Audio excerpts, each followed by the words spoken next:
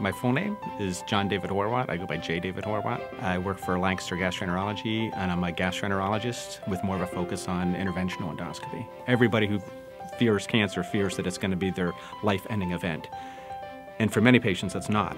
I mean, for many patients, it's a survivable, beatable, curable, livable illness. A person can go on to live their normal lifespan despite having a cancer diagnosis. Being able to help a person get through it, to understand it, to know what they're in for, to help make it seem less scary and more survivable.